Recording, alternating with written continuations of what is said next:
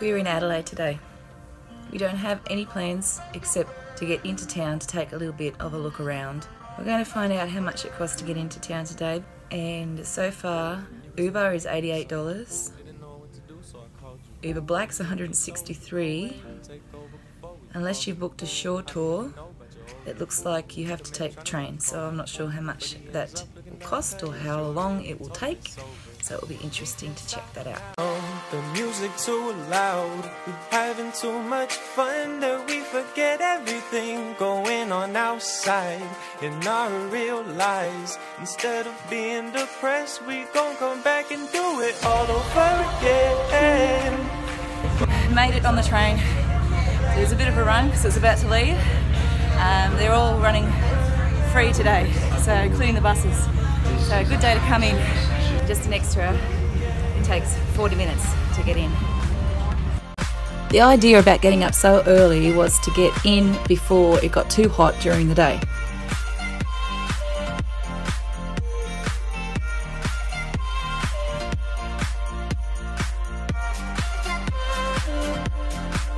We planned to take a little walk around the city to see some of the sights, but quickly realised that on a Sunday, Arundel Street Mall, the shops don't open till 10 or 11. This didn't worry us too much because it gave us a chance to see it without all the people about. As the morning went on, it just kept getting hotter, and it was an expected 42 degrees today. You might think that I'm whinging a little bit about the heat, but when you live in Tasmania, you really feel it. In an attempt to get away from the concrete and find somewhere cool, we headed down toward the botanical gardens thinking we might be able to take some shade and get a cool breeze. We quickly realised that this is probably not going to help us either, so we started to head back toward the train station to head back to the boat for a nice swim and some air conditioning. It's 10:15 and the temperature is 38.2. Adelaide, you are lovely, but you're hot. How hot is it, Jeff? Now that we're here, there's no regrets. When we on the floor, there ain't no regrets. Yeah, yeah, yeah, yeah.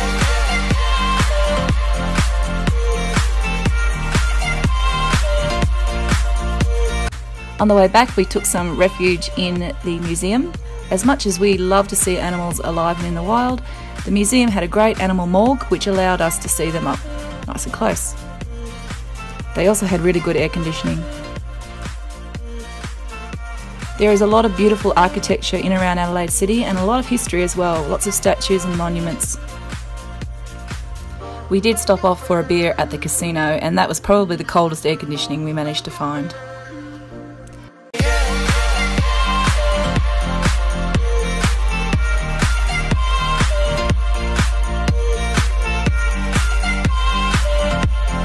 Once back on the boat, we had a swim, and then we got ourselves all dolled up, ready for our romantic dinner at Salter Grill.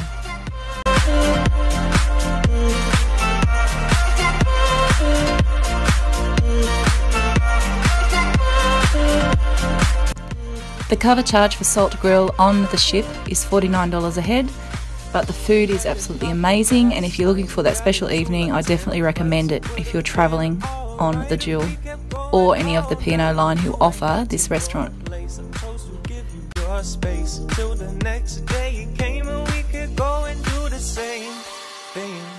It was no surprise how we're relating.